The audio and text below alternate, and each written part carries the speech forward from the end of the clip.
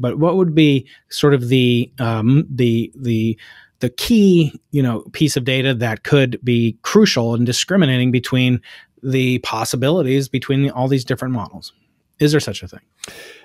Yeah, there are particles.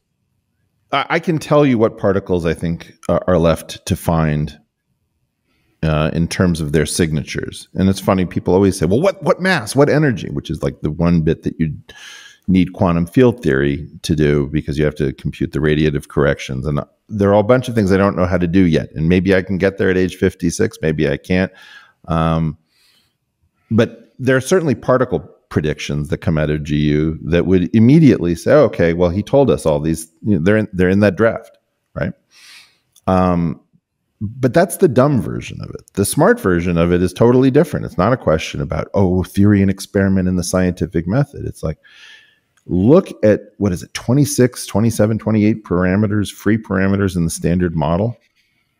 That's the ugliness that no one wants to deal with who's gotten involved in geometric physics. They don't want to take on 3 generations with a CKM matrix with random entries and a PMNS matrix and Higgs couplings that determine the shape of the Mexican hat potential.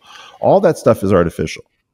What I'm starting to do with GU is to say, I see, you didn't get why I'm claiming there are 3 generations that are observed inside of this geometry. You didn't understand why I'm claiming the Higgs field makes sense as opposed to as an artificial get out of jail free card for the mass generation.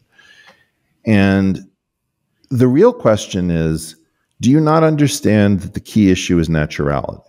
What we have is a workable theory that is extremely unnatural. It's in a natural language. There are natural components. The Yang-Mills component is very natural. The Dirac component is very natural. The internal quantum numbers, incredibly unnatural.